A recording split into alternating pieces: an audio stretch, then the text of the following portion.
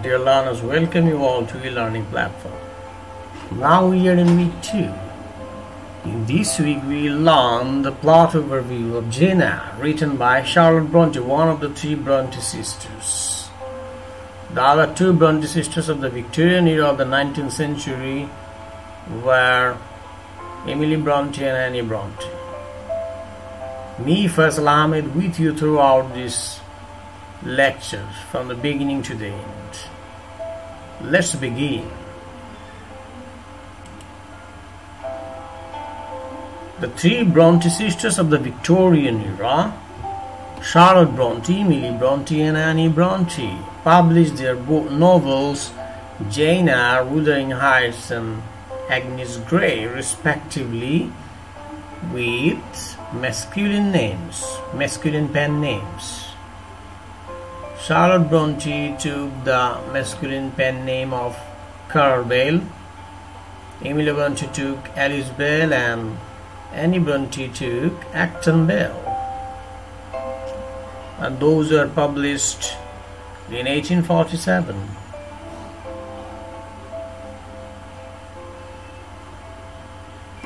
So in this semester you will study one of the Bronte sisters' novel, who is called Charlotte Bronte, and her novel is Jane Eyre, and this is an autobiographical novel.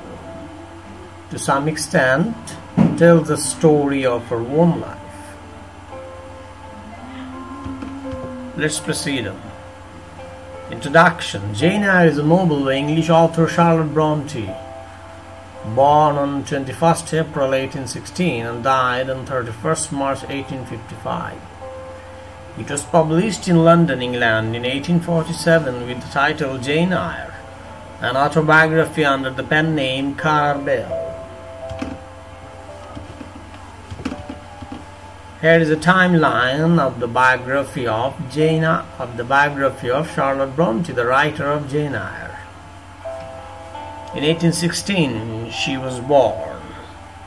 In 1821 her mother dies and children are left with their aunt, so she was raised by her aunt in 1821. In 1824 Jane went to a religious boarding school. In 1825 the boarding school, Jane's 2 eldest sisters die. In 1831 Charlotte is pupil at girls boarding school. In 1835 Jane became a governess at her former school. In 1839 Jane was a private governess and took her position as private governess. In 1842 she goes to Brussels to finish studies. In 1844 her sisters attempt to found their own school and fail. They tried to establish their own school. In 1845 poems by Carl, Alice and Acton Bell were tried to be published, but in some cases most of the publishers rejected them. So before being novelist they tried to become poet. In 1847 Jane Eyre, Wuthering Heights and Agnes Grey published, one after another, and 3 sisters published their books. And we are going to study Jane Eyre by Charlotte Bronte. In 1854 Charlotte marries Nicholas. In 1855 she dies. That's the short timeline of her life. Now, a short introduction to Jane Eyre and plot overview. Jane Eyre is thought to be highly autobiographical. Bronte included many events in the novel that parallel her own life. She used a masculine pen name, that is Carl Bell, because during that time the society did not allow women to publish a book or write a book. That's why the society was male dominant, and Charlotte Bronte and other Bronte sisters took masculine pen names to publish their novels. and Charlotte Bronte's pen name was Carabel. Jane Eyre is a Victorian novel that chronicles a woman's quest for love and search for identity. First published in 1847, the book became a bestseller and established a platform for feminist writing in the 19th century. That is a cover of Jane Eyre by Charlotte Bronte, published by Dover, 3 editions. Jane Eyre and the Gothic plot. It is a dark romanticism. It includes mystery, haunted castle or house, dreaming and nightmares, doppelganger or alter ego, and the other personality. Every person has 2 personality, one is ego and the other is alter ego. Physical imprisonment, psychological entrapment and helplessness, involvement of the supernatural, psychology of horror and withdrawal. Distinct parts. Each of 3 parts traces a pattern of conflict and partial resolution. The book is divided into 3 parts and comprises of around 30 chapters. Jane is faced with particular obstacles and opportunities in her effort to find and establish a true home. In our society, we know that females find it very difficult to find their own home. Either they reside in their parents' home or they reside in their husband's home. Chapters 1 through 10 cover Jane's childhood and schooling. The major characters include Mrs. Reed and her children, Mr. Brocklehurst, Helen Burns, and Miss Temple. The main conflicts and incidents include Jane's rebellion against Mrs. Reed and her friendship with Helen. Chapters 11 through 27 tell of Jane's life as a governess at Thornfield Hall, why she falls in love with Rochester. Besides Jane, Mr. Rochester is the central character in this section. Mrs. Fairfax Adele, Blanche Ingram, Grace Poole, Bertha Mason, and Mr. Mason also have significant roles in this part, from chapter 11 to 27. The dramatic action in this section centers on Jane's growing love for Mr. Rochester and vice versa. That means Mr. Rochester's love for Jane and Jane's love for Rochester. Jane's fear that Rochester will marry Blanche, and a series of strange incidents that occur at Thornfield. Chapters 28 to end of the book center on Jane's life after she has fled Thornfield. The action takes place in the countryside and at Moor House and Mooton. The Reverend St. John Rivers is the other main character here, together with his 2 sisters. Rochester's presence remains significant in Jane's mind. The dramatic highlights in this part of the novel include Jane's attempt to find shelter, her uneasy relationship with Rivers, and her return to Mr. Rochester. The novel goes through 5 distinct stages. Plot in brief. 5 statements. Jane's childhood at Gateshead, why she is abused by her aunt and cousins. 2. Her education at Lowood School, why she acquires friends and role models but also suffers privations. 3. Her time as governess at Thornfield, why she falls in love with her Byronic employer Edward Rochester. 4. Her time with the Rivers family at Morton, why her cold cousin St. John Rivers proposes to her. 5. Her reunion with her beloved Rochester at his house of Ferdian. So a fluctuation of relationship and her settled down.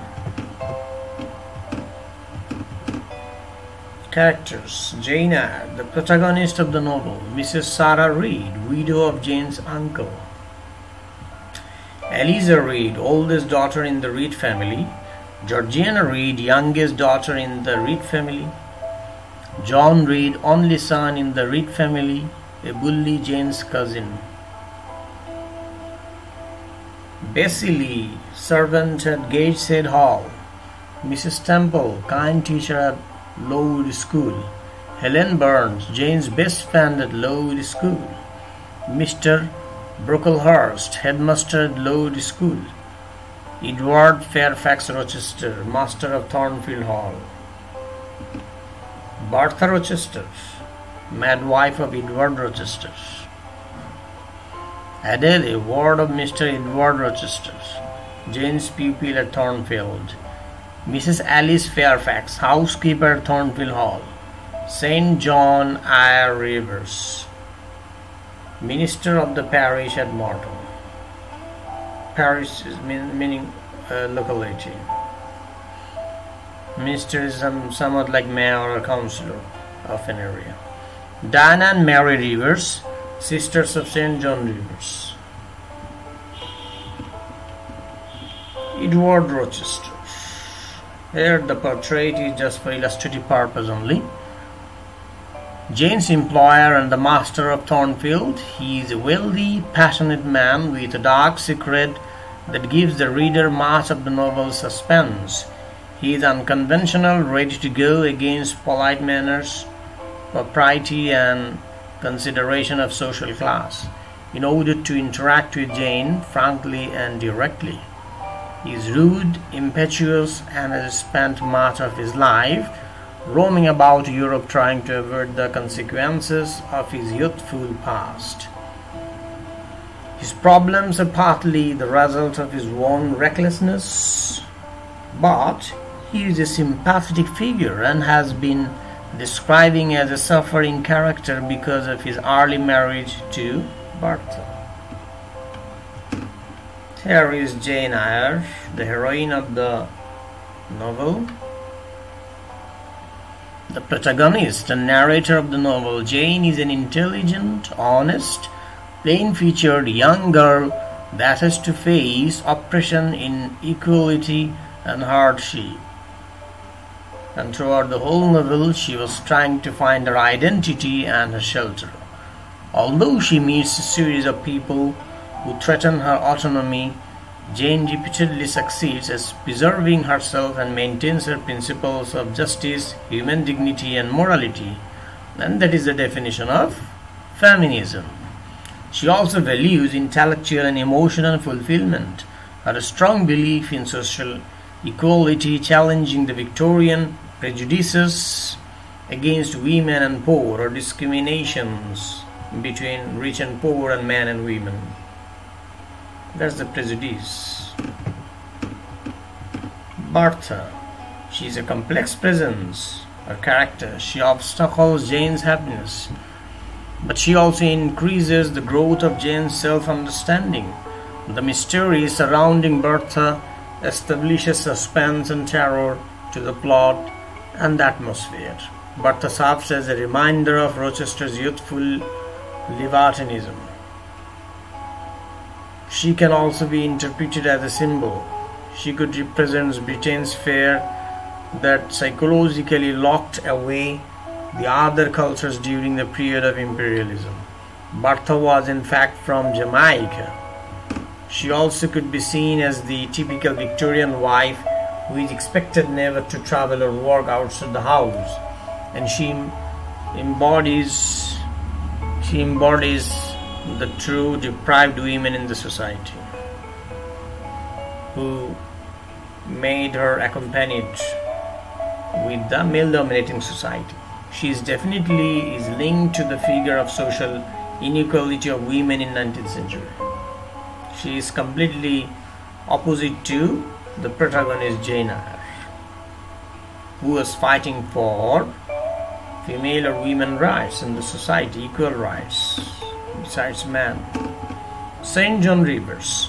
With his sisters Mary and Diana, he is described as Jane's benefactor after she runs away from Thornfield, giving her food and shelter. He is a well-mannered man, fair, blue-eyed, with a Grecian profile, but cold and reserved, often controlled in his interactions with others.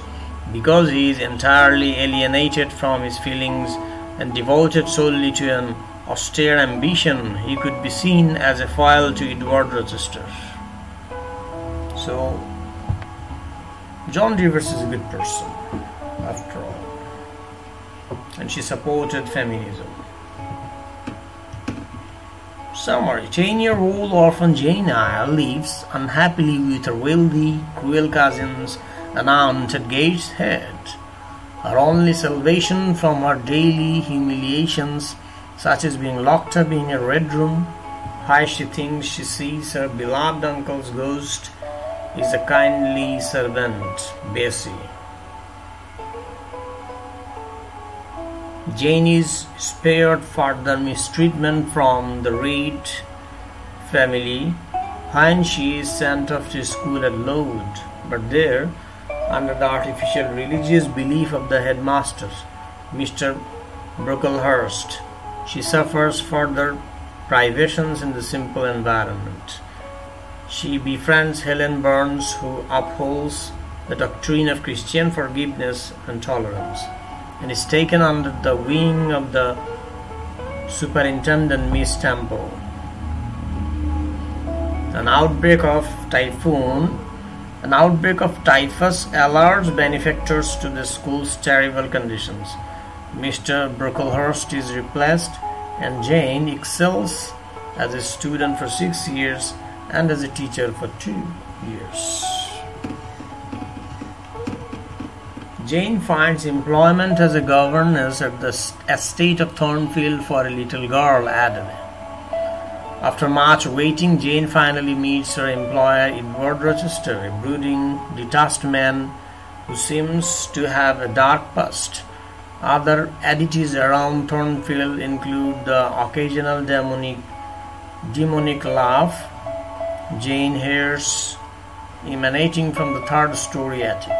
Rochester always attributes it to Grace Poole, the seamstress who works up there, but Jane is never fully convinced, and the fire she has to put out one night is Rochester's bedroom plans further doubts. Meanwhile, Jane develops an attraction for Rochester. Not based on looks, both are considered plain, but on their intellectual communion. However, the higher social standing of the beautiful Miss Ingram seemingly vaults her above Jane. Though Rochester flirts with the idea of marrying Miss Ingram, he is aware of her financial ambitions for marriage. An old acquaintance of Rochester's, Richard Mason, visits Thornfield and is severely injured from an attack apparently from Grace in the middle of the night in the attic. Jane, baffled by the circumstances, stands to him, and Rochester confesses to her that he made an error in the past that he hopes to overturn by marrying Miss Ingram. He says that he has another governess position for Jane, linked up elsewhere. Jane returns to Gateshead for a while to see the dying Mrs. Reed. When she returns to Thornfield, Rochester says he knows Miss Ingram is after him only for his money.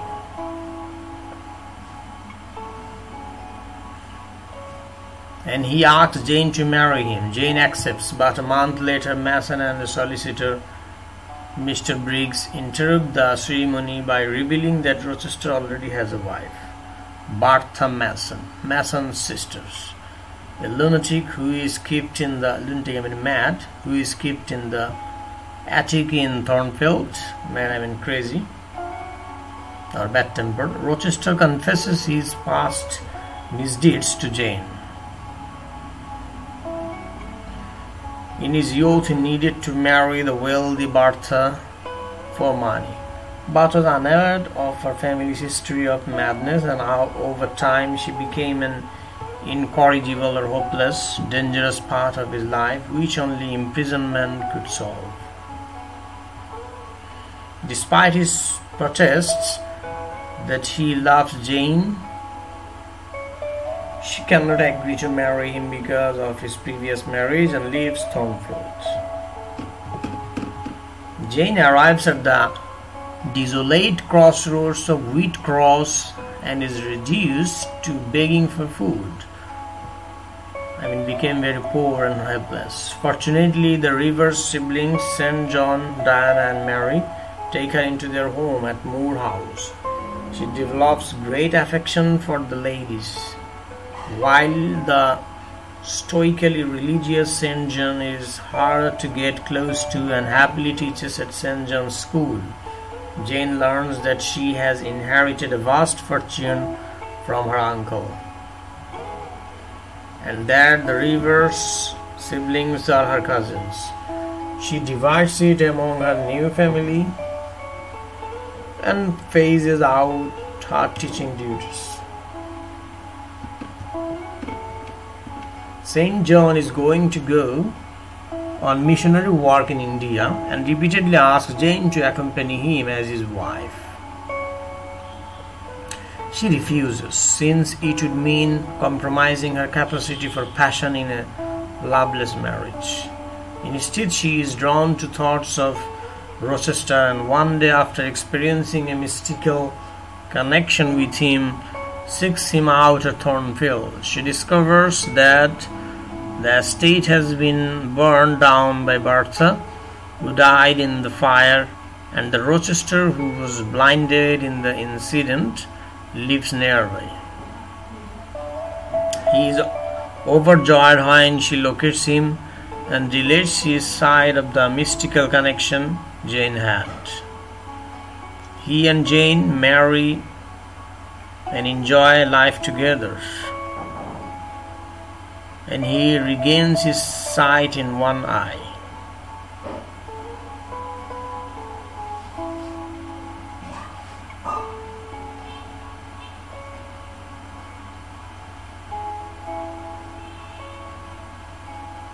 Diana and Mary both marry, while St. John continues his unmarried to try to persuade people to join a religion in India.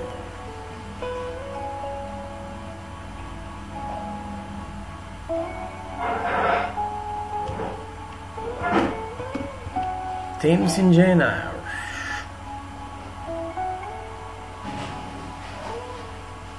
These I will discuss in the next week, week 3. That's the end of week 2. Thank you very much. In next week, week 3, you will learn the themes in Jane Eyre and other aspects appear in the novel. Bye bye.